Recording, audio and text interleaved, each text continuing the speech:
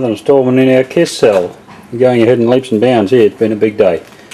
What we've done here is we've just stolen some power out of a computer power supply.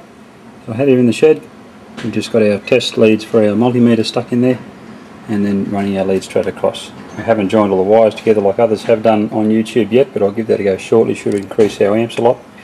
So we'll turn the computer on,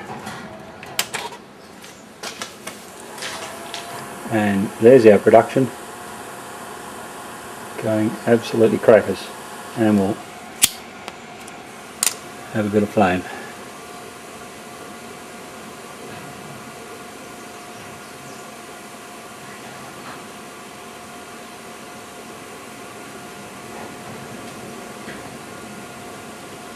So there's 5 volts of our computer power supply. Basketball needle on the end.